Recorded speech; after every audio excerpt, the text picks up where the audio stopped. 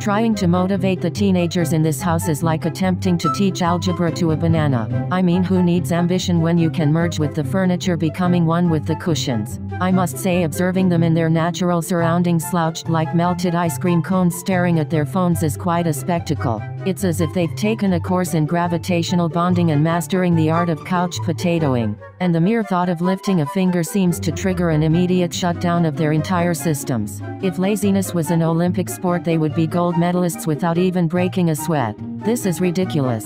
Send Huggies.